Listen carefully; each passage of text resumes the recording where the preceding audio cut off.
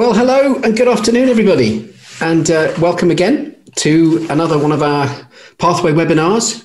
Really excited about today, actually, establishing a culture of aspiration and optimism. Optimism is such an important word, isn't it? Such an important quality when you're running a school. And the person we're speaking to today, I reckon their optimism is made of oak. He's famous for it. And I can't wait to speak to him. During this conversation, if you'd like to join in, please feel free to use the chat box. We love having your comments, you know we do. And if there's any questions, either pop them in the chat stream for everyone to see or pop them in the question and answer button. And I will pose those questions to our speaker as much as I can. I know he'll be keen to take your questions and comments. If you'd like to join the discussion on social media, please do. We tend to use the hashtag #TheWholeTeacher. And also, of course, if you'd like to find out anything else about the Pathway program that we'll be mentioning briefly, but I'll be doing that mainly at the end. I'll do a little walkthrough of the Pathway program, our new online CPD program for professional and personal development for teachers and leaders, looking at well-being and resilience and motivation and optimism and all those important deep down things that help us to flourish as leaders and teachers. I'll be doing that at the end of the session. But if you'd like to find out any more, please click on the URL, which my colleague will share in the chat stream, and find out more from Discovery Education. Pathway is brought to you in partnership with the NHT and Discovery Education. So it just remains really for me to welcome our guest, Dave McPartlin, my favourite head teacher in the best primary school in the country, the happiest place on earth, I think. Dave, I hope you're there. It's good to see you. Hello. There he is. I said I wasn't going to do that crazy wave thing, but hi, everyone. Hello, Mum. Hi, everybody. You okay? It's great to see you. Really good to see you. How's your day been so far, Dave? Do you want an honest answer, Andrew? It's been okay. Been a bit of a mixed bag, Andrew. We're changing the school uniform today, and I finally revealed it to everybody.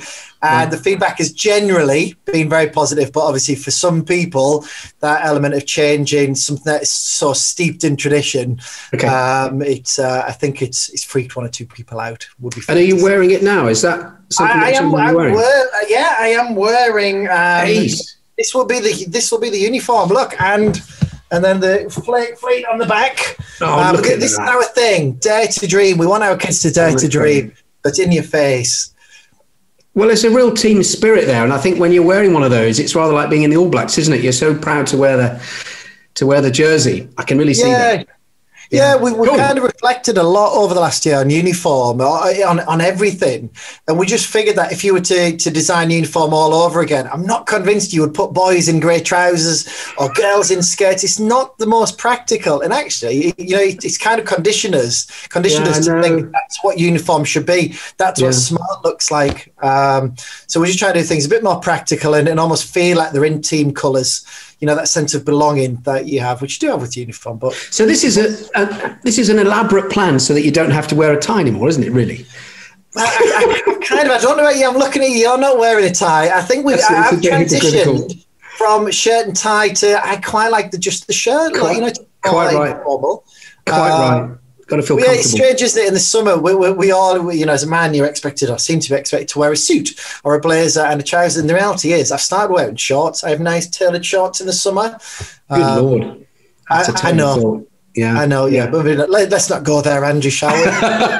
Well, for those who aren't familiar with you or your knees, why don't we just briefly ask you to just sort of tell us a little bit about your professional journey today, because it's a really interesting one, and how you got to where you are now. Yeah, grew up in Hartlepool in the northeast. Spent about 8 years teaching in Stockton, Stockton-on-Tees. 2 schools over there, deputy headship over there.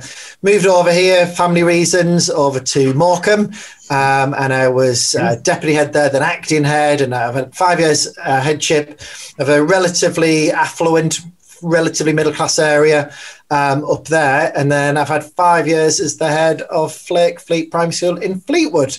And our claim to fame is that we won Britain's Got Talent. Did indeed.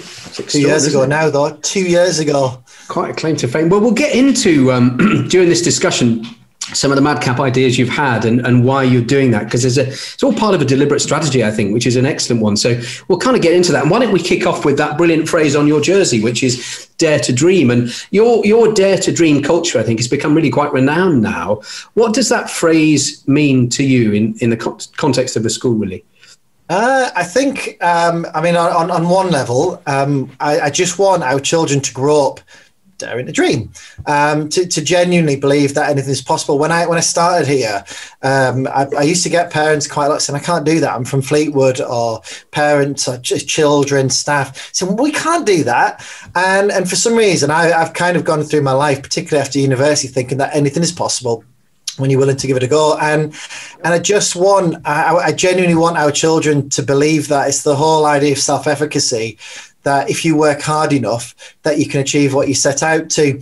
And at the same time, running along that absolutely parallel, you have dare to fail, that our children, they've got to be willing to put themselves out there, but actually take some risks. And, you know, alongside that, you've got psychological safety, that it's okay to get things wrong, to make mistakes. We own that, we learn from it.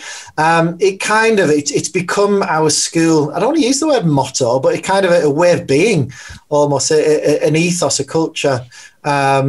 And that started a couple of years back, and now if I was to go into the staff room and say, guys, we're going to have a zoo with elephants and giraffes, they'd be like, right, where are we keeping them, Dave? How do we feed them? Where do you get them from? Can you get them on eBay?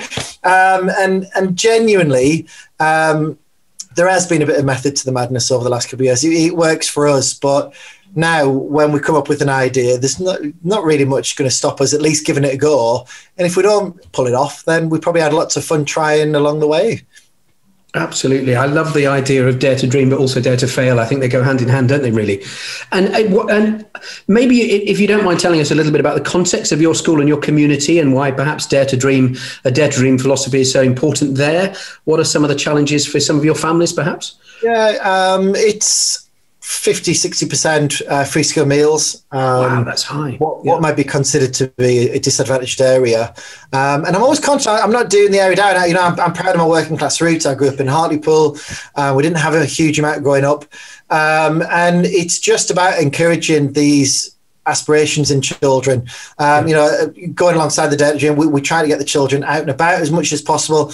You know, it's like, I love taking the children to Manchester or to Liverpool, you know, showing them the world that's out there, and just challenging their thinking and giving them as much exposure to the world as we possibly can. And I guess it was just about raising aspirations in our own unique way.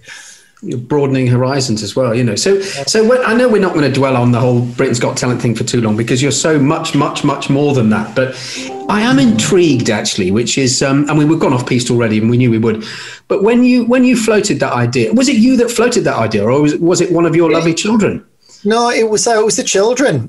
We came up with the dreams list. And the dreams list was, we just wanted the children to come up with a dream. And some of them wanted to be a Disney princess, so we did that. Some of them wanted to feed the homeless. There's so many different things that, you know, vets, archaeologists, and some we managed to do relatively easily. And some took a bit more imagination and were a bit more out there. So one of them wanted to be a pop star. A couple of them did. So we ended up having a big Flake Fest festival. We had a stage, and lights and fireworks, you know, completely got carried away. And then we went for Christmas #1, and we put this application for Britain's Got Talent, thought nothing more of it, thought we're never going to get anywhere. And the gods were shining, you know, looking down upon us, and we got this audition. And the reality was we came up with it ourselves. I'm sure they can be quite controlling at times, but we were allowed to, you know, do whatever we liked. I'm not sure that I had kids popping out of council wheelie bins before.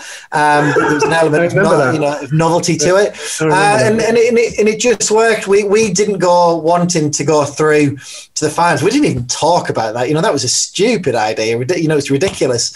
And I think that's why it worked. I just wanted our children half them were on free swimmers, just to go to the Lowry, stand on this stage, the glamorous, glitzy, lights everywhere, and an audience of 1,500 people, and get to talk to David Williams, Simon Cowell, just have that little moment. And the plan was to get on the stage. The next bit would be we make a snippet on the show, or even better, we get a decent little segment, and that was it.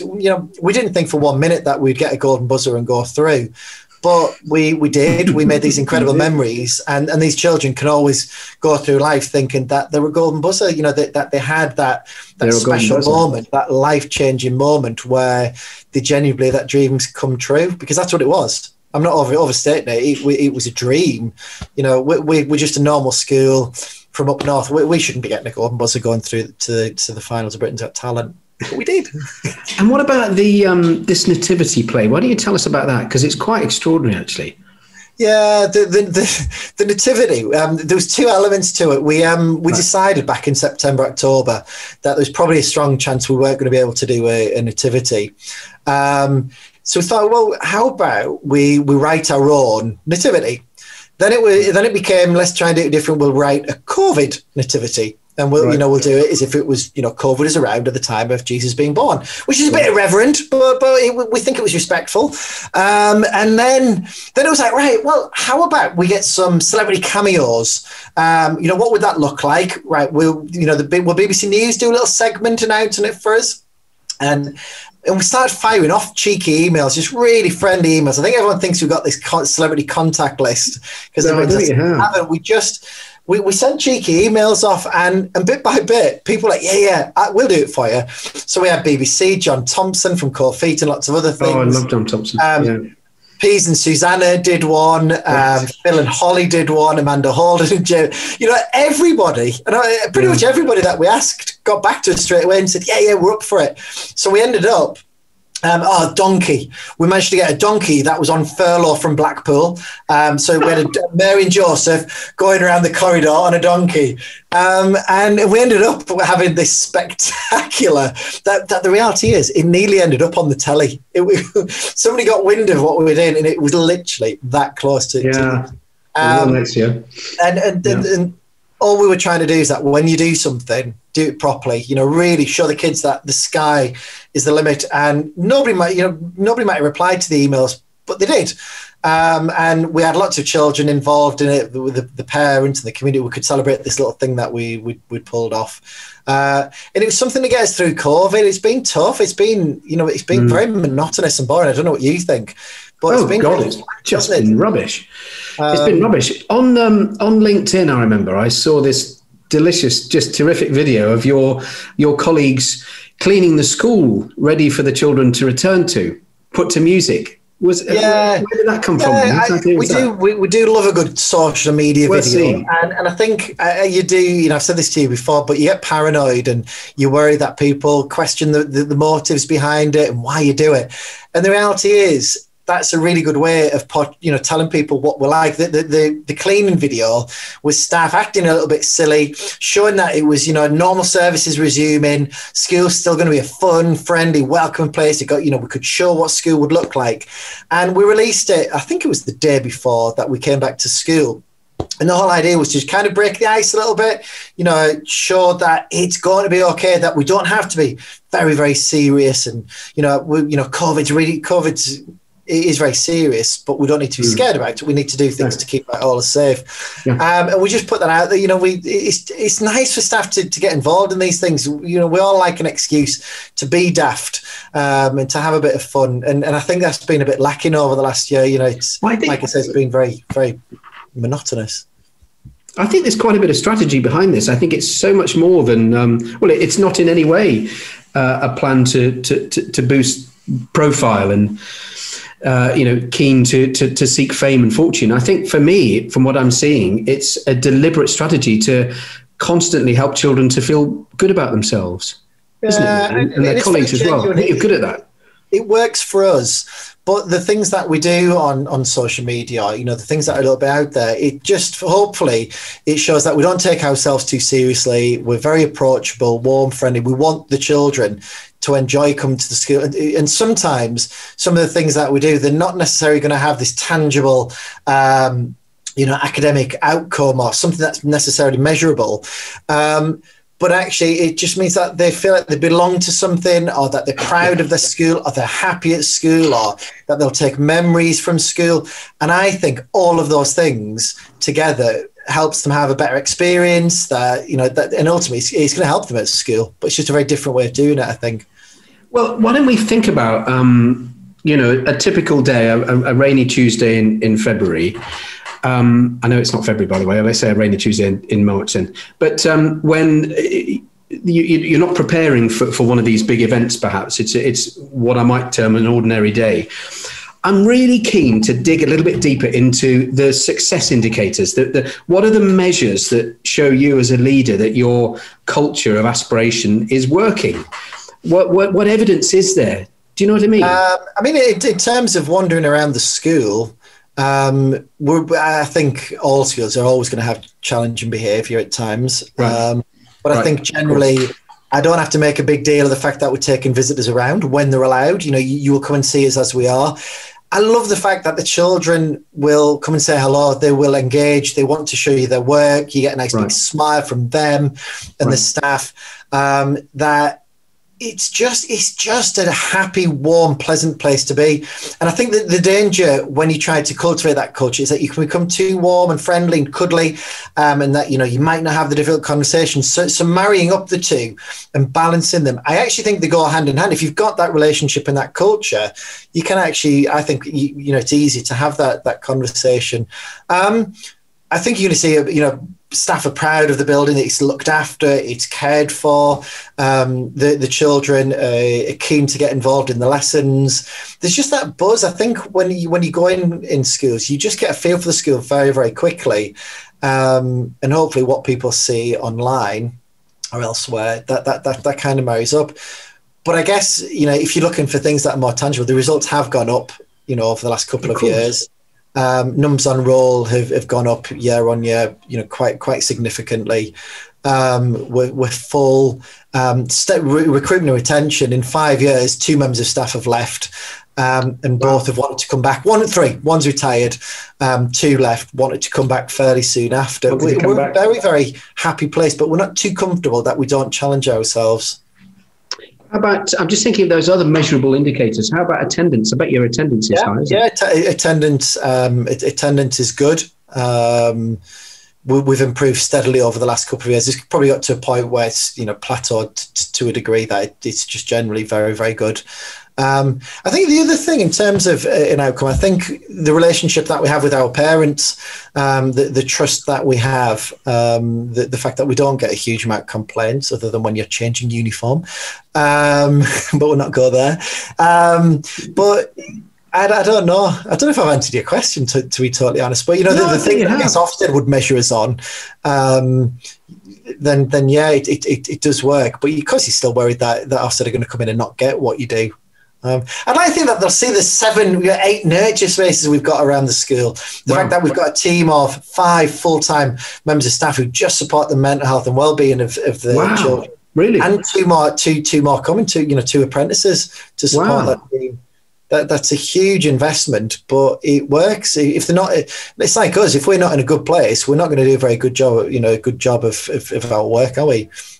And I suppose if you've built those relationships and you place trust, so highly as you do, it also means, I suppose, when you encounter something, frankly, an existential threat like the one we've just experienced in the last 12 months, you're able to pivot and adapt more, and because you're more agile. When we've spoken before, I should explain to those who are watching, we were lucky enough to interview Dave in a Learning for Now conference here at Discover Education, which my colleague will probably put the link in the chat, because I'd love you to see that. It's still on YouTube and you can watch that.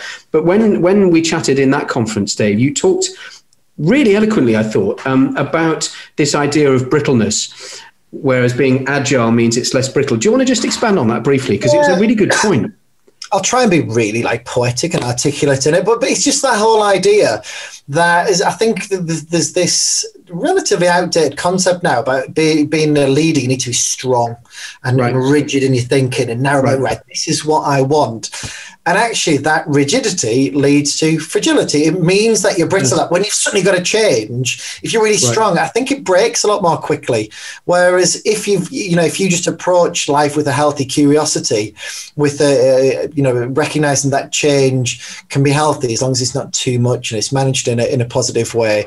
That kind of culture. If you have that culture going into something like COVID, then you can adapt much more quickly than if things are very rigid and formal. I think we're very good on at reflecting on things that work and that don't.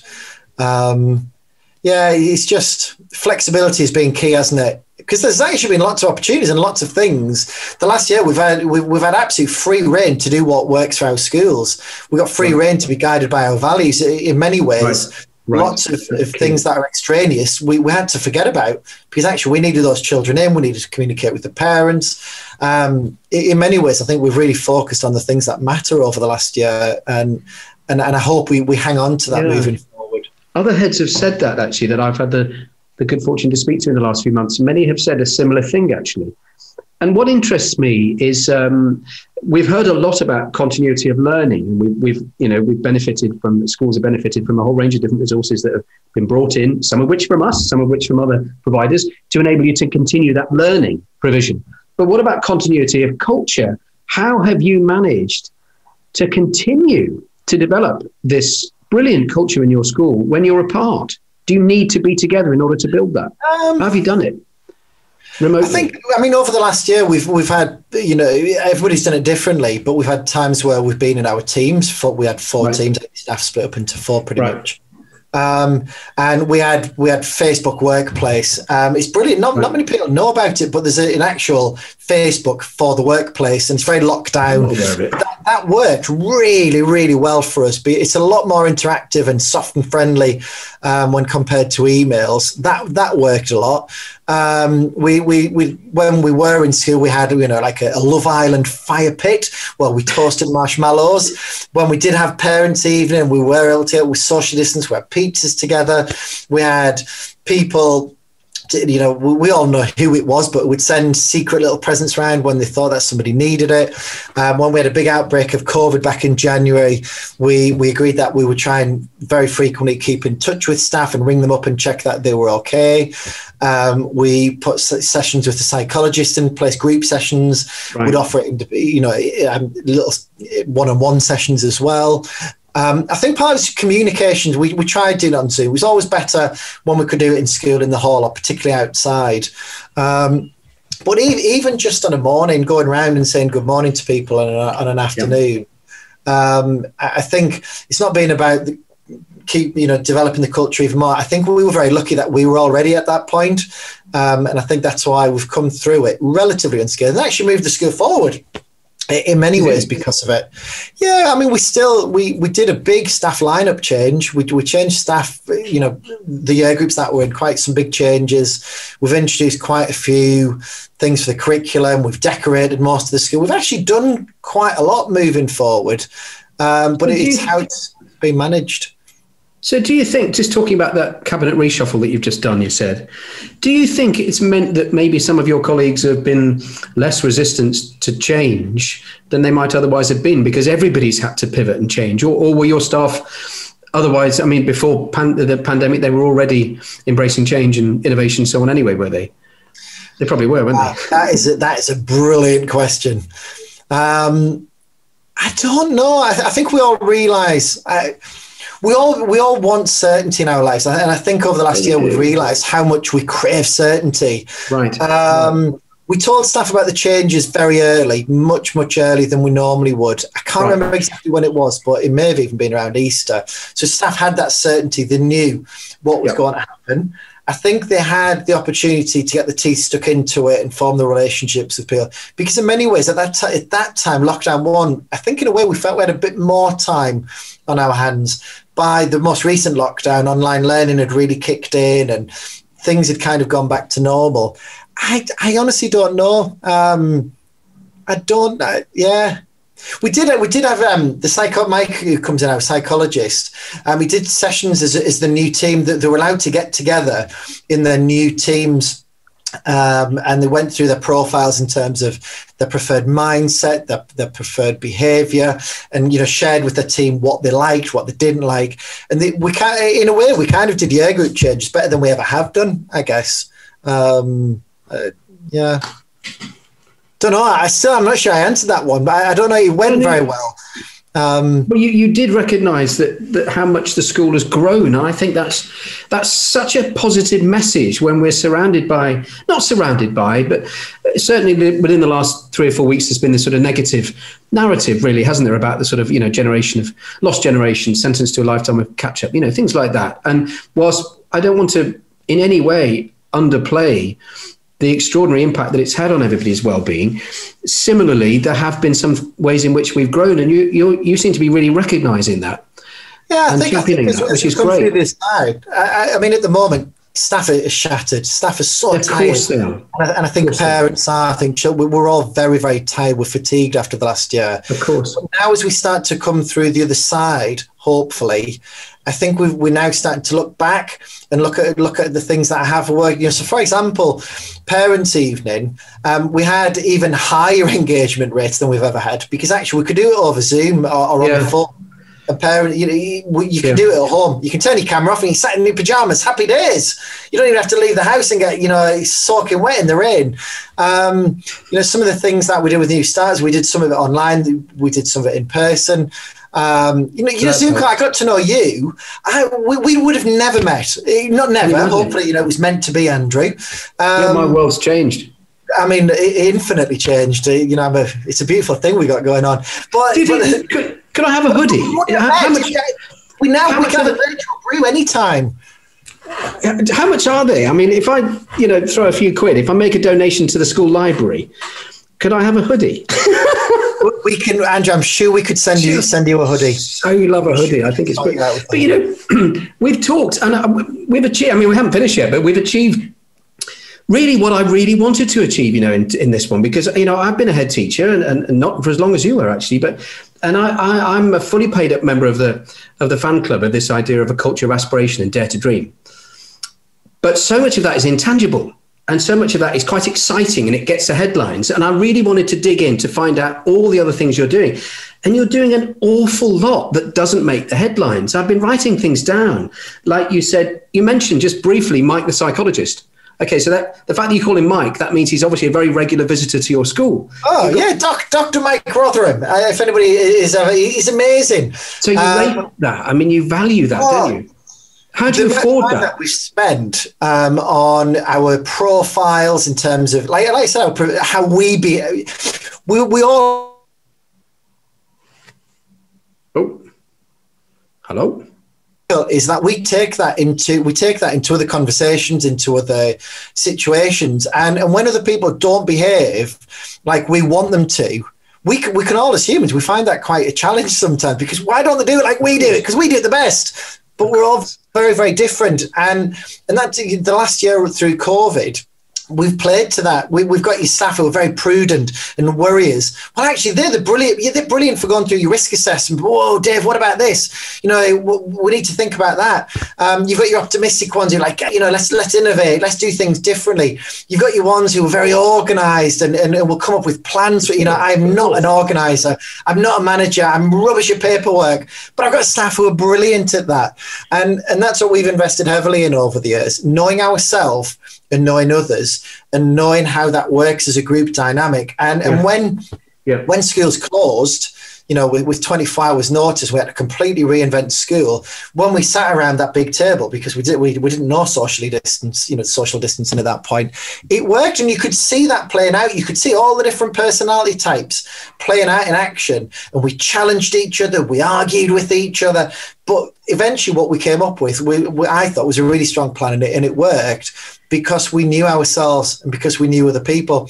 It's been a really, really good period to reflect, I think, over the last year. So you've put in place, clearly, again, this is beneath the headlines and the events and so on. The amazing events program that you've just been launching is extraordinary. But beneath that, you've got a visiting psychologist. You've got 5, soon to be 7 wellbeing champions within the school, whatever you call them. So that shows, again, that you value that. You've got multiple different nurture rooms as well. Presumably you've got your core values advertised everywhere. Do you talk about them in assemblies? Yeah, we do. I mean, I'll tell you my new big idea, which I'm obsessed with. Here we go. Hold on to your seat. I find myself thinking we're so lucky. We've got this beautiful building. We're really lucky. Beautiful building, nice big grounds. Yeah, we're closed on an evening, a dance studio. We're closed on an evening. We're closed on a weekend. And at the minute, what we're looking into is, can we turn the hall into a coffee shop? During the day, it's a hall. We can still use it for PE and things. But on an evening, when the end of the school day, they walk around in one-way system. Can they come and have a coffee or a hot chocolate, a piece of cake, and we can actually engage with our parents that way. We can encourage. Citizens Advice Bureau, the Housing Association, we can kind of engage with parents in a different way. We've got these grants. We should be opening up on a weekend. Can we get groups going on in the dance studio? Can we have like our own little art gallery space outside? Almost like a park. Imagine your schools were like parks where on a weekend you can come and just chill out with other families. Take them for a little walk. I love that. We haven't got that around here, and I feel like we serve our community, and it's just a shame that we've got these amazing resources that aren't used for quite a lot of the time. So if and when rather than if you have a governor visit, you have I used to have standards and excellence officers visiting quite frequently and so on, or anyone else that you account to, and just an inspection, and you're asked that brilliant question, so how will this particular thing that you're doing at the moment impact on learning outcomes? How will it shift the data up? How will it affect the attainment and progress data and the pupils' ability to reach national? What do you say? Be patient. I've got enough data to show that it does work. Right. Because you're trying to balance, for me, the kind of things that we're doing, they will have the biggest impact over time. And they take a long time to put in place. You've kind of got to play the short game and the long game. You've got to play both. Get the results to be in the right place, You've got to do but both. then not sell your soul to the devil and stop doing the things that you genuinely believe that are going to make a difference. And I think it's trying to put that narrative across. And actually, maybe at this point in time, a lot more than we've ever had, certainly in the last decade or two, maybe Ofsted are a bit more receptive to that. I think when you go on social media, there's definitely an appetite for doing things differently. We all recognise that the mental health and well-being of everybody, children, staff, the community is more important than it ever has been. Yeah, I think you do need the data, whatever you said, but it's having the feedback from the parent in terms of we do a lot of things. We've rehoused families, we've got bedding for them, we've fed them, we've done all sorts of things, and ultimately you could argue that that's not our that's nothing to do with us. But if we look after that mum and dad, who then looks after the child, and that child is in a better place, then actually it's us that benefit. And it's everybody that benefits, isn't it? Completely agree. But that happens over time. That doesn't happen suddenly over a year or two. That's a much, much longer game that I think we're playing. So just to close, really, I'm just fascinated to know what's in your in tray, what's top of your priorities list for the summer term? So many things, I suppose. I think when we talk about catch up, we can catch up on... Right. I'm with the friends, getting them out on school trips and showing them the world, because that's closed down over the last year. We do need to figure out what these children have missed or what they need. We need to figure out what that looks like, the tutoring schemes that are out there. How do we help them get to where they need to? But I think it's also sticking to our guns that the PSHE, we now do 2 lessons a day on PSHE, more mindfulness things. We just need to get them in the best possible mental state, the well-being, in order to do the rest. They're tired. I think they're tired, the children. They're not used to getting up early and not being able to feed all day. So if I were Mr. Williamson then, and you had, I'm sure at some stage you will have a one-to-one. I've no doubt. I'm sure you will. I'm not sure. I'm sure you will. But if you were to have a one-to-one, what sort of questions might you ask, or what things might you say or shout? I think it would take a lot of thinking before that conversation. I think I would be trying to convince him that every professional that I come across would agree that it's a time to reflect. Yeah. It's a time to do things differently. Great. It's an opportunity that we really, really mustn't miss, because we all agree that we need to do it differently. We need to have a great emphasis on mental health and well-being. We just need to, we need to do Ofsted differently. We need to do that accountability different.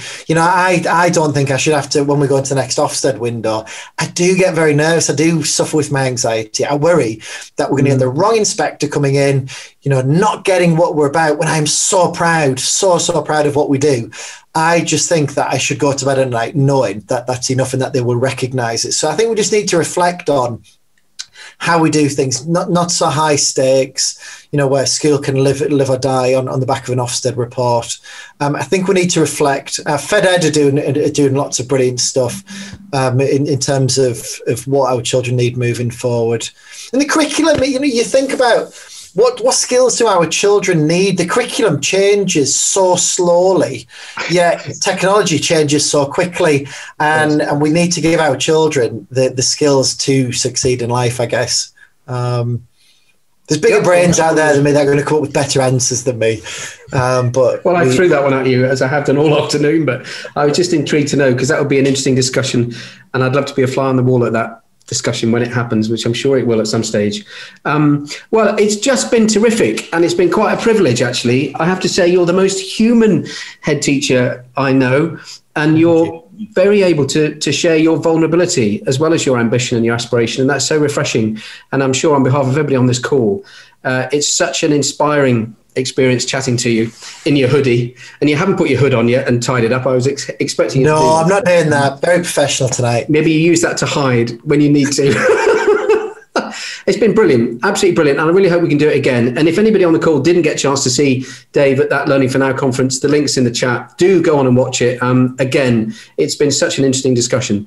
So thank you very much. And we're going to have to part company for now, but hopefully we'll do this again next time. And thank you so much. I've enjoyed it. Keep doing what you're doing. Inspiring. Thank you very much, Dave. Thank you very much, everyone. See you later. Bye. Wow. So brilliant that Dave was able to join us, and I really hope you enjoyed that as much as I did. I'm going to just spend 5 minutes for those who wish to stay, just to tell you about one or two other bits and pieces, and maybe have a quick walk through the Pathway programme that we mentioned briefly. One of the things I wanted to mention is that we've got another webinar coming up with the brilliant Phil Birchinall, who's actually a colleague of mine, actually. Again, like me, has taught for over 20 years and is very experienced in IT and in all things EdTech. And particularly now he works in augmented reality and virtual reality and so forth. I don't mean he works in virtual reality. He actually creates virtual reality and AR apps. But it's going to be a really interesting discussion, actually. And Phil has also done a Pathway course, actually, on EdTech, the learning amplifier. So we're going to talk about being immersed in learning. And that's in April, which will be here before we know it, I think. So I really hope you're able to join us for that. Do go onto the website and book a place. It's free again. And that's going to be a really insightful discussion when we're going to talk about engagement in learning and investment. I'm just going to spend 5 minutes talking about Pathway for those who aren't familiar with it. Many people on the call probably are by now. It's a new online CPD program, which is brought to you in partnership with the NHT. It's been brilliant working with the NHT. Actually, they have such similar values to us, and they've been very, very keen and passionate, as we are, to support teachers' well-being and their motivation and their aspiration and the skills auditing and career mapping and all those important things that are very important. It's not a self-indulgence to look after yourself as a teacher. Indeed, I think the pupils in front of you and your families at home deserve the best version of you. So we're really trying to look into how we do that holistically online, which I'm really proud that I think we've done that. So we've created this very extensive online program for teachers and leaders. And it's essentially really to help you to become a reflective practitioner. We really want to drill down to understand exactly what reflective practice looks like. What does it actually mean? So we begin by helping you orientate your career by looking at your motivation, your professional skills, both in teaching and in leading. If you're an aspirational leader or you're currently a school leader or a teacher or both, you can use these different audits to actually self-assess your skills. find out your areas for development and the strengths and so forth, and then use our career mapping tools to map out your career ambitions in the professional roles that you seek, and also the extracurricular activities and all those other ways in which you bring added value to your school. Where do you want to push those and grow those in the years ahead? And then thirdly, most importantly, your health and well-being goals. So our career map helps you to write all of those things down for the years ahead, and hopefully you'll keep to them. And then we help you to navigate your way there using many, many different online courses, which I'll talk to you about in a minute, all part of the annual subscription, if you like, and more being added every year. And then finally, there's the reflection section, where we work with renowned experts in well-being and critical reflection. And we've created this course to help you with your well-being and to help you run your own research projects in school, so you can develop the well-being of your colleagues as well, and using critical reflection skills. And then the all-important advice hub from the NEHT. And we think when you combine all of those three sections together, we think that's an unusual and unique offering, which is much more about empowerment than just development, because I think it's got to be about your agency and your efficacy. I've always said in teaching, and I had 21 years as a teacher and a leader, it isn't just what you know, it's actually what you can do with what you know that counts. And I think that's inextricably linked to how you feel. And that needs to be recognized in CPD, I think. So the orientation section, there's the motivation program, as I said, there's the skills audits, and there's that career mapping tools. Then there's many, many different online CPD courses brought to you from experts. And of course, because it's discovery education, working with the NHT, we've created lots and lots of interesting films. All of these courses actually have multiple different films, which are really engaging and really interesting to watch. These are not narrated PowerPoints with an expert telling you how to do it on the assumption that you're not doing it well enough. I think sometimes too much CPD has been like that, certainly in my experience. These are much more interesting to watch. And one of those courses, actually, I had the privilege of making myself, which was on the power of culture, which I thought was relevant to today. I've always been obsessed with culture, and I think Dave is a leading light in creating a positive culture in your school. So we drill into that a little bit more, and we find out what the power of culture is in school. And we have some roundtable discussions with lots of people to talk about their own experience of school culture as a child, really, and how it helped to shape their character and their Weltanschauung, their worldview. So powerful is school culture that it does that. So that's a really interesting course, I hope. These are some of the other courses that we offer, all of which are part of your annual subscription, if you like. Many, many different titles. We haven't gone for subject-specific courses deliberately. We've gone for more generic titles and themes within the field of leading and teaching, though more subject-specific courses will come, I'm sure. But we thought we'd go for these big ones to begin with. And every course is built up of a series of different units, and each unit has a film. It might be a round table or a one-to-one, another one-to-one, or an interview with the course leader, the expert, if you like. And then there's an intro and outro that bookends them. And then every unit has different activities where you read the introduction, you watch the film, you read the thought piece, which is a piece of academic writing with proper academic references and recommended bibliography there, and then answer those questions for reflection. All the way through Pathway, you are asked coaching questions which encourage you to reflect, and you write your own reflections and responses. They're bookmarked and saved just for you, and you can come back to them again and again. Each course does not suddenly close when you've completed it. They're saved, and you can keep coming back to them and refreshing your answers as you progress through your career. And then finally, the reflection section, which I think is an absolute jewel in the crown. It's with Professor Tim O'Brien and Dr. Dennis Guiney. Many people on the call may know Tim, particularly, or Dennis, and their brilliant work that they've done with schools in the world of wellbeing. Both very professional, very experienced experts, working in special schools for many, many years, actually, as leaders, and then working in the field of psychology and human development and at UCL and IOE. Done some terrific work for us. So I'm really pleased we're able to commission them to create a unique course for us. Again, asking you questions throughout and watching the films and reading the thought pieces. And then finally, the NHT Advice Hub, which is filled with the very latest advice that you can rely on. It's all authored by Guy Dudley and his team at the head of advice at the NHT. And it falls into those different categories, and each category houses many, dozens and dozens of PDF advices, PDF pieces that you can download with the very latest advice on policies and statutory requirements and changes that are forever coming in British education. So you can stay ahead using that advice hub.